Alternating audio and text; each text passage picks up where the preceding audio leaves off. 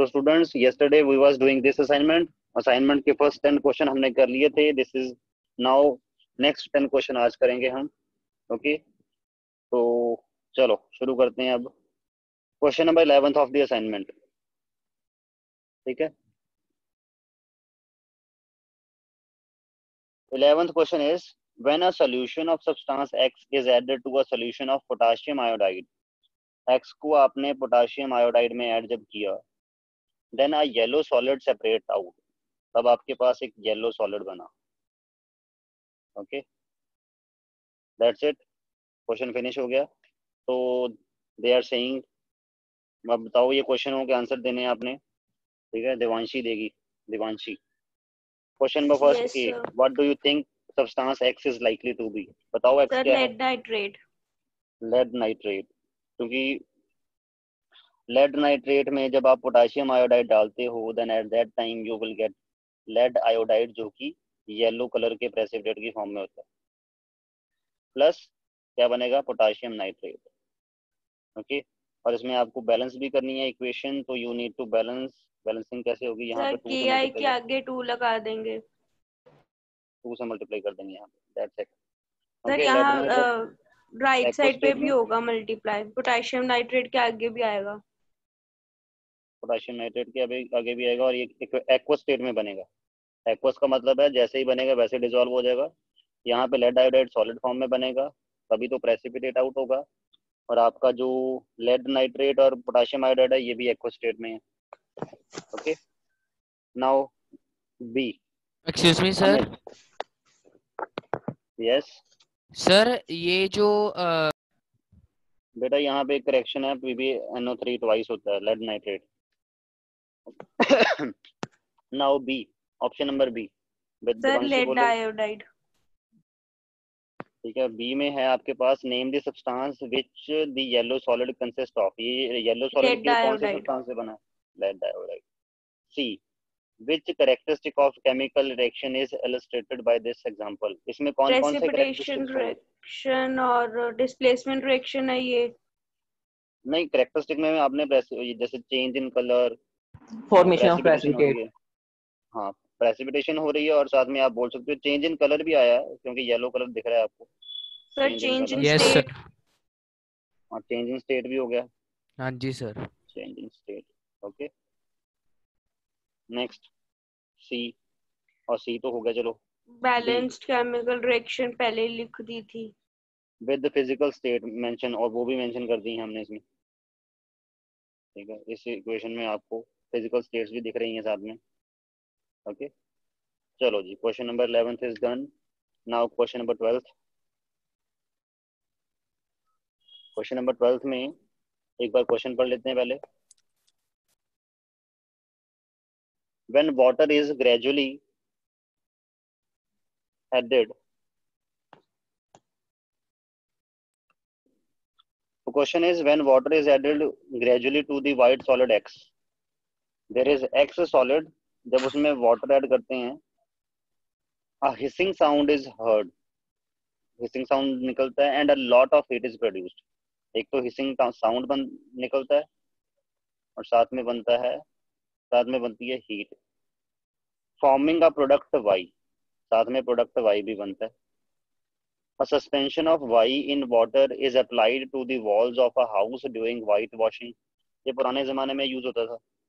ठीक है, इसको पंजाबी में बोलते थे कलियां करते थे. ठीक है, व्हाइट वॉश, चूना करते थे दीवारों पे. ठीक, तो Y जो है वो व्हाइट वॉश में यूज होता था. A clear solution of Y is also used for testing carbon dioxide gas in the laboratory. हमें याद आया कि कार्बन डाइऑक्साइड टेस्ट करने के लिए हम क्या यूज करते थे. देवांशी क्या यूज करते थे. Sir calcium hydroxide. क्योंकि कैल्शियम हाइड्रोक्साइड के जो सस्पेंशन है, सोल्यूशन से जब आप कार्बन डाइऑक्साइड पास करते थे, you got calcium carbonate plus water. Okay, जिससे, और ये कैल्शियम कार्बोनेट इनसॉल्युबल होता है वाटर में, तो आपका जो सोल्यूशन है वो मिल्की कन्वर्ट हो जाता है. ठीक, पर हाँ, कार्बन डाइऑक्साइड लिमिट में पास करनी होती है, नहीं तो अगर कार्बन डाइऑक्साइड एक्सेस में पास हो जाए तो वाटर के प्रेजेंस में ये कैल्शियम कार्बोनेट वाटर के प्रेजेंस में और कार्बन डाइऑक्साइड के साथ रिएक्ट करके कैल्शियम हाइड्रोजन कार्बोनेट बना लेता है, जिससे सोल्यूशन दोबारा कलरलेस हो जाता है. ओके,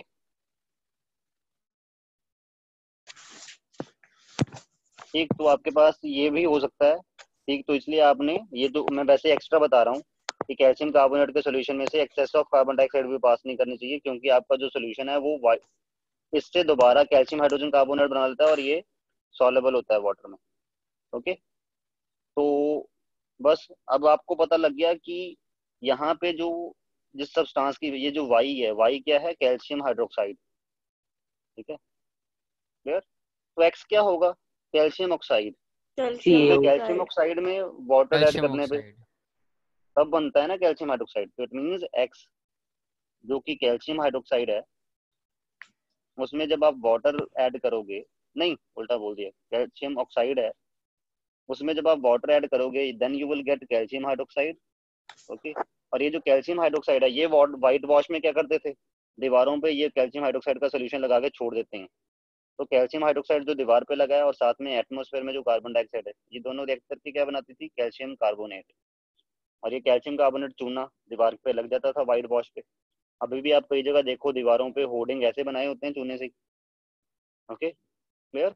अब आप बोलोगे कि सर उस पे तो ये भी तो रिएक्शन पॉसिबल है कि calcium carbonate access of carbon dioxide के साथ रिएक्ट करें और जो है वो दोबारा से कलरलेस हो जाए कैल्शियम हाइड्रोजन कार्बोनेट बना के।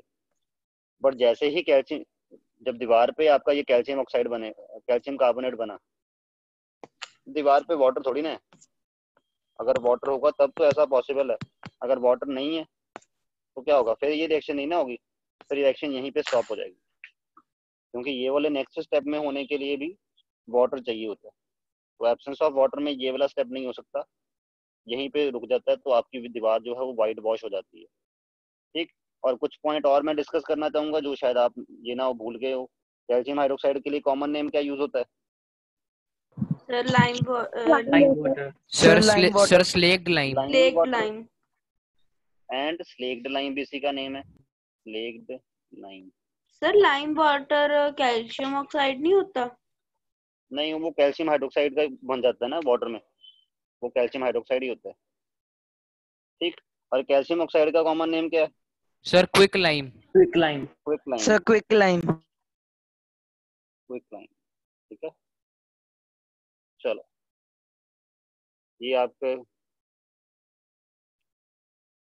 नेक्स्ट आपके पास है। अब देख लेते हैं क्वेश्चनों को सॉल्व करके। ए जो है what would be the solid x. X का फॉर्मूला क्या है? What is x? Calcium Sir, oxide. CaO. Calcium oxide.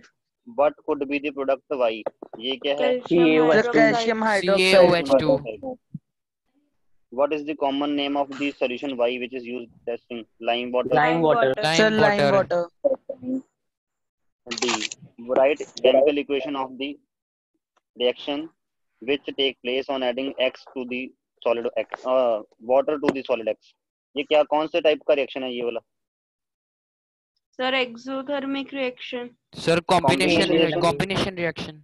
And exothermic. Yes sir. Combination भी है और ये एक्सोथर्मिक भी है। This is combination plus exothermic reaction. Okay, इसको नेम दे सकते हैं हम।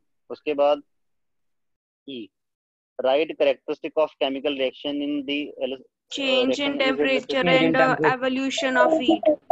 Yes sir. ठीक है, चेंज इन टेम्परेचर है। इस रिएक्शन के दौरान क्या हो रहा है? चेंज इन टेम्परेचर हो रहा है और साथ में क्या हो एवोल्यूशन रहा ऑफ है? Heat. Evolution of heat. Change of state भी तो हो सकता है, प्रेसिपिटेशन भी हो सकता है। Yes sir. Change of temperature वैसे हीट से निकलता होता है। ठीक है, तो इसमें कौन कौन से करेक्टरिस्टिक्स दिखेंगे आपको? Change of temperature, change of state and precipitation. These three type of characteristic you will observe during this reaction. Okay, now next 13th question. When a metal X is treated with the dilute acid Y, then a gas Z is evolved which burns readily by making a little explosion। ये पक्का वही वाला reaction हो गया, वही वाला जिसमें active, हम क्या बोलते हैं, जितने भी एक्टिव मेटल हैं they react with acid to give salt and hydrogen gas. Okay, ये जो गैस Z है वो हाइड्रोजन गैस है। Okay, so now they are saying A, name any two metal which can behave like metal x zinc कोई भी हो and सकता sir है, आयरन, जिंक और sodium, iron. Zinc, magnesium, calcium, जो मर्जी लिख दो, जितने भी एक्टिव मेटल हैं वो सारे हो सकते हैं, aluminium. B, iron, name any two acids which can behave like acid Y. Sir HCl and HCl and H2SO4। H2SO4। H2SO4, HCl। अगर मैं बोलूँ HNO3 तो HNO3 हो सकता है? नहीं। वाई नहीं? क्योंकि हमने क्या पढ़ा था, ये भी पढ़ लिया हुआ अगले, क्योंकि हम सेकंड चैप्टर करने के बाद फर्स्ट चैप्टर कर रहे हैं, ठीक है। ये दोबारा असाइनमेंट पीछे आके कर रहे हैं ना फर्स्ट चैप्टर की। हमने देखा था कि जो मेटल्स होते हैं, HNO3 में, HNO3 ऑक्सीडाइजिंग एजेंट होता है ना, ठीक है। तो जब मेटल जो है एसिड के साथ रिएक्ट करके, HNO3 के साथ रिएक्ट करके सॉल्ट और हाइड्रोजन बनाएगा, ये वाला जो हाइड्रोजन है, इसको HNO3 सोल्यूशन में जो पड़ा है वो उसको ऑक्सीडाइज करके वाटर बना देगा। ओके, तो डिफिकल्ट हो जाएगा काम, तो इसलिए ऐसे HNO3 नहीं लिखना इसमें, क्योंकि हाइड्रोजन गैस नहीं निकलती तब। हाइड्रोजन गैस जो निकलती है वो ऑक्सीडाइज हो जाती है इन वाटर, नाइट्रिक एसिड की वजह से ही। तो नाइट्रिक, ये वाला आपके पास नाइट्रिक एसिड नहीं लिख सकते आप बी में। उसके बाद सी, name the gas Z. Sir sir hydrogen. Hydrogen. Is the gas Z lighter than और हैवियर देन एयर? लाइटर होती है। Lighter than sir air. Lighter होगी। Sir lighter. E, is the reaction between metal x and dilute acid Y exothermic और endothermic? आपको exothermic. पता है exothermic sir exothermic. Heat evolve होती है। इवन कई बार तो हीट इतनी इवॉल्व होती है कि जो हाइड्रोजन बनती है वो जलने भी शुरू हो जाती है रिएक्शन में। F, by taking a specific example of metal X and dilute acid Y, write a balanced chemical equation for the reaction which take place. Also indicate physical state of the all reactants and products. इसमें कोई भी आप example ले लो, जैसे zinc की example ले लेते हैं। Sir Zn zinc in plus solid state, HCl sir HCl sodium in की the ले लो। aqueous state give rise to ZnCl2 plus H2। Plus H2, ठीक है। ठीक, अब जपन जोत की बात भी मान लेते हैं और साथ में हीट भी, सोडियम भी ले लेते हैं, सोडियम प्लस HC। अब यहाँ पे H2SO4 ले लेते हैं, कोई भी सर एसिड ले सकते हो HCl आप, गिव बस राइज नाइट्रिक टू एसिड मत लेना। NaCl plus H2। Yes sir. Na2SO4, ये एक्वस बनते हैं, ये जो सॉल्ट बनते हैं ये डिजोल्व हो जाते हैं वाटर में, साथ में H2 plus heat. H2। Okay, H2 जो है वो गैस है, गैस, ठीक। Na solid, H2SO4 aqueous. Okay, तो ये बन रहा है आपके पास। तो बस आप इसको बैलेंस कर लो, यहाँ पे 2 से मल्टीप्लाई हो जाएंगे। ओके, बस ये हो गया आपका। Question number 14, a solid P which is very hard is used in the construction of many building। जो आपका सॉलिड P है वो कंस्ट्रक्शंस ऑफ बिल्डिंग में यूज होता है। A solid P which is very hard is used in the construction of many building। मतलब P जो है वो बिल्डिंग कंस्ट्रक्शन में यूज होता है। स्पेशली फ्लोरिंग, फ्लोरिंग में क्या यूज होता है ऐसा जो कॉमनली यूज होता हो? मार्बल। कैल्शियम मार्बल में क्या कार्बोनेट। होता है?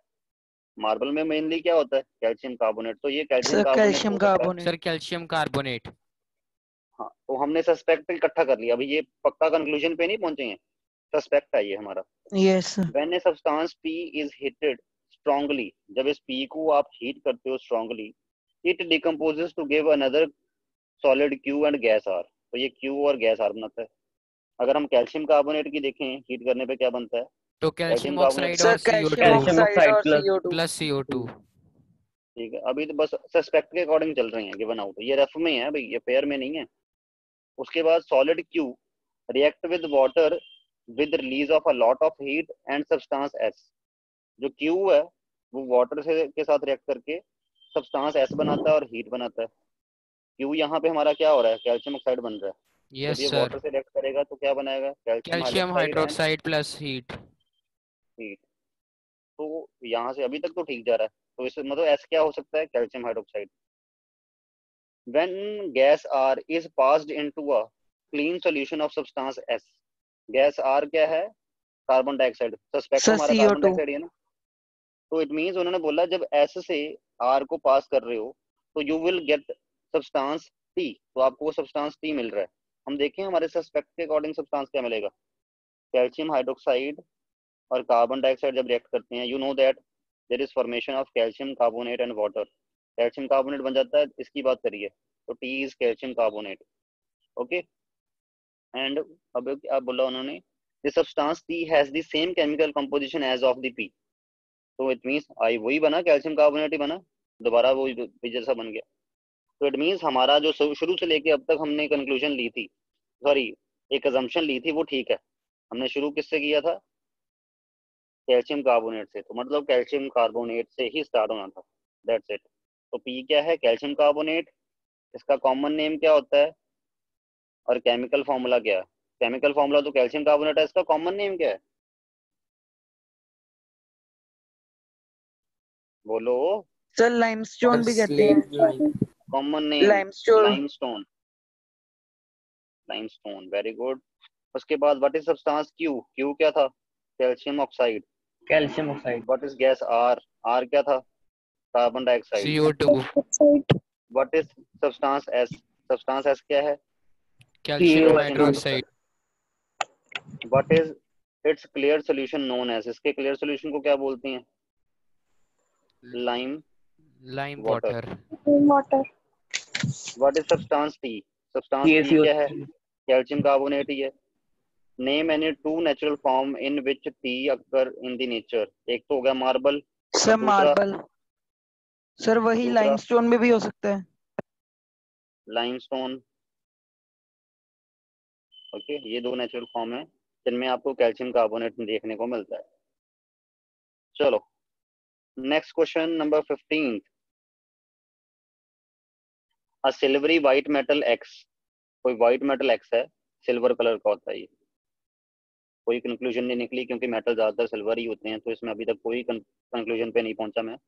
Is taken in form of ribbon, इसको रिबन की फॉर्म में लिया है, विच ignited Burns in air with dazzling white flame. Magnesium लगना शुरू हो सर गया मेरे को धीरे magnesium Mg. Ribbon. Sir magnesium है। धीरे। To form a white powder, जब इसको इग्नाइट किया जाता है, मतलब जब इसको जलाया जाता है तो ये व्हाइट पाउडर बनाता है। जलाना हमेशा ऑक्सीजन की प्रेजेंस में होता है, तो इसलिए यहाँ पे ऑक्सीजन आएगा, reactant. When water is added to the powder Y, जब ये पाउडर बना वाई, जब इसमें MgO. वाटर ऐड किया जाता है, it partially dissolve to form another substance Z, तो उससे जेड बनता है पार्शियली डिसॉल्व करके। तो अब मैं मैग्नीशियम को सेटिस्फाई करवा के देखता हूँ। मैग्नीशियम को जब ऑक्सीजन से रिएक्ट करवाया जाता है, at that time you GO, gate MgO. Magnesium oxide. ठीक है, इसको बैलेंस कर लिया। और ये जब ये डेजलिंग वाइट फ्लेम से ही बर्न होता है। और जब मैग्नीशियम ऑक्साइड को वाटर में ऐड किया जाता है, then you will get magnesium hydroxide. Hydroxide. Okay, और मैग्नीशियम ऑक्साइड वाटर में कंप्लीटली सॉल्युबल नहीं होता, पार्शियली सॉल्युबल होता है, मतलब पूरा नहीं घुलता। अगर आपने 10 ग्राम डाला तो ये नहीं होगा 10 का 10 ग्राम घुल जाएगा।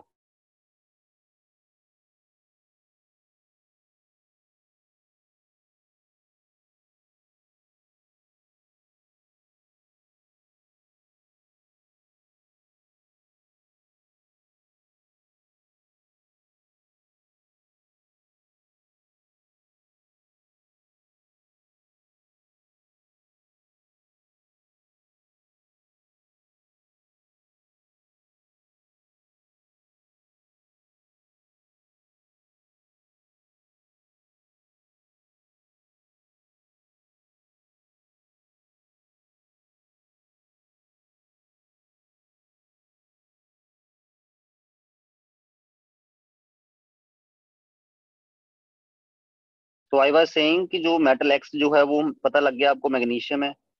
पाउडर वाई जो है दैट इज मैग्नीशियम ऑक्साइड। उसके बाद ये क्या था, white with which substance metal x combined to form powder Y. ठीक है, किस सब्सटेंस के साथ रिएक्ट किया है, वाटर के साथ रिएक्ट किया है, नहीं ऑक्सीजन के साथ। सर ऑक्सीजन के ऑक्सीजन साथ के रिएक्ट, साथ है। हाँ ऑक्सीजन के साथ रिएक्ट करके मैग्नीशियम ने मैग्नीशियम हाइड्रोक्साइड बनाया था ना, ये magnesium oxide, sorry magnesium oxide बनाया था, तो ये ऑक्सीजन है। What is substance Z, name one domestic use of the substance Z. ये सब्सटेंस जेड क्या है, इसका एक डोमेस्टिक यूज बताओ। Sir milk of magnesia. Milk of magnesia, second chapter पढ़ने के हाँ बाद हमें जी पता सर। लग गया है Sir, कि it ये is yes used sir, milk of as an magnesia. antacid to as an treat antacid it is indigestion. used. Yes antacid की तरह यूज होता है। Good. E, right a balanced chemical equation of the reaction which take place when metal x Burns in the air, वो तो आपने लिख ही दिया। और अगर पूछे कोई कि ये कौन सी टाइप है, this is sir combination combination. Combination reaction. और रिडॉक्स भी और बोल सकते हैं, redox reaction. Redox also, combination and redox redox. Reaction. चलो next 16th,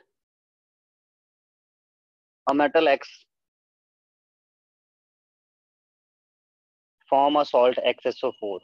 The salt XSO form a clear solution in water which react with the sodium hydroxide solution to form a blue precipitate white. XSO4 जो है वो sodium hydroxide के साथ मिलके blue precipitate बना रहे हैं। Metal x is used in making electric wires. Clear cut indication, CU। Clear cut. क्या इंडिकेशन दी है इन्होंने, मेटल एक्स क्या होगा? Copper. Sir CU। Copper. Sir copper. And alloys like brass, brass में भी कॉपर डलता है। ठीक, बस तो कॉपर के अकॉर्डिंग कर दो, copper sulphate plus sodium hydroxide, जब ये रिएक्ट करते हैं there is formation of copper hydroxide and plus Na2SO4।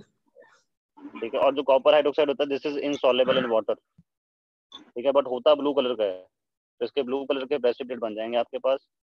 ठीक, तो मेटल एक्स जो है ये क्या है, कॉपर, और ये जो इसका फॉर्मूला कॉपर सल्फेट सर बन गया। Copper sulphate. Blue precipitate Y किसके हैं, sir copper hydroxide, copper hydroxide. Copper hydroxide के हैं। ठीक, और केमिकल इक्वेशन लिखनी है, वो लिख दी। इनकी स्टेट्स भी मेंशन कर दें साथ में, चलो वो भी कर देते हैं। ये एक्वस फॉर्म में लिया था आपने, सोडियम हाइड्रोक्साइड भी एक्वस स्टेट में लिया था। उसके बाद जो कॉपर हाइड्रोक्साइड बना ये तो प्रेसिपिटेट आउट ही हो गया, तो ये सॉलिड फॉर्म में निकलेगा, प्रेसिपिटेट्स की फॉर्म में। और जो सोडियम सल्फेट बना ये भी एक्वस फॉर्म में। Okay,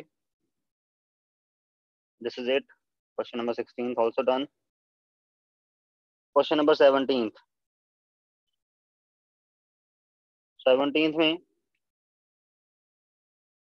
the metal M react vigorously with water to form a solution S and gas G।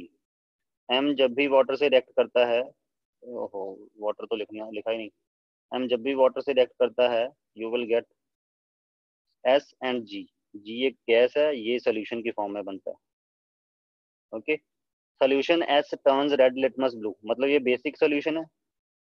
Second chapter पढ़ने के बाद ये वाली असाइनमेंट सॉल्व करवाने का फायदा यही है। ठीक है, ये बेसिक है। whereas gas G which is lighter than air burns with pop sound, ये पॉप साउंड के साथ बर्न करती है। ऐसी कौन सी गैस है जो पॉप साउंड के साथ बर्न करती है? Sir hydrogen. Hydrogen. Hydrogen. Hydrogen. Metal M has a low melting point, इसका लो मेल्टिंग पॉइंट है। Okay, and used as a coolant in the nuclear reactor. Clear cut indication. Sir sodium. Sodium. Sodium, sodium he use होता है coolant की तरह, और इसका melting point भी लो होता है बस। तो ये आपके पास क्या था, sodium plus hydrogen gives sodium hydroxide Na+2। Plus NaOH। Hydrogen gas. इसको बैलेंस कर लिया। Is it balanced now? नहीं, सर नॉट बैलेंस। NaOH के आगे भी आएगा 2। Yes sir. ठीक है, तो ये गैस जो है पॉप साउंड के साथ बर्न करती है और लाइटर देन एयर होती है। ओके, तो लाइटर, अगर ये लाइटर देन एयर होती है तो हम इसको बैलून्स में भर सकते हैं हाइड्रोजन को, जो यस गैसी सर। गुब्बारे बनते हैं उड़ाने के लिए।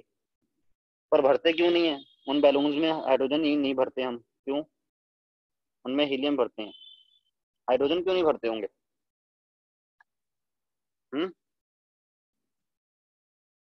बेटा क्यों नहीं सर भरते होंगे, बोलो। क्योंकि हाइड्रोजन लाइटर होती है एयर से, तो फिर वो तो उड़ ही जाएंगे। तो बैलून उड़ने वाले बनाते हैं हम, बलून वो वाले उड़ने बनाते वाले नहीं, हैं। गैसी गैसी गुब्बारे बनाते नहीं है जो मेलों वगैरह में मिलते होते हैं, तो उसमें हाइड्रोजन क्यों नहीं भरते? मान लो कोई बच्चा वो हाइड्रोजन भरा गुब्बारा लेके खेल रहा है और साथ में वो किसी फ्लेम के पास चला जाए, तो टिक्कियां वाला खड़ा है साथ में ही, तब क्या हो जाएगा? सर सर वो आग लग सकती फ्लेमेबल आग है। लग होती जाएगी। है। बस इसीलिए नहीं ऐसे करते, गुब्बारा फट जाए उसमें कोई प्रॉब्लम नहीं है, बट अगर बर्स्ट हो, उसके अंदर जो एक्सप्लोजन हो जाए हाइड्रोजन गैस की वजह से, तो बच्चे को भी नुकसान है और साथ में हो सकता है और भी लोगों को नुकसान हो, इसलिए हाइड्रोजन नहीं टिक्की वाले भरते। को। ओके, ये रीजन है ना हाइड्रोजन भरने का।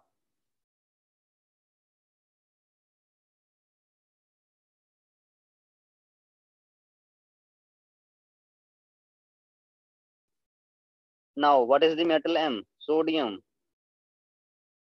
What is solution S? Sodium Sir, hydroxide का sodium solution है. hydroxide. ये अल्कालाइन है. अल्कालाइन था Sir, तभी तो उसने alkaline. रेड लिटमस को ब्लू किया. उसके बाद what is gas ji? Hydrogen gas. H2. Sir Sir, H2. hydrogen. Right a balanced chemical equation. वो हमने लिख दी है बैलेंस्ड इक्वेशन पहले ही. Yes this sir. Reaction is endothermic और एक्सोथर्मिक. एंड एक्सोथर्मिक होता है. Sir, Exothermic. exothermic.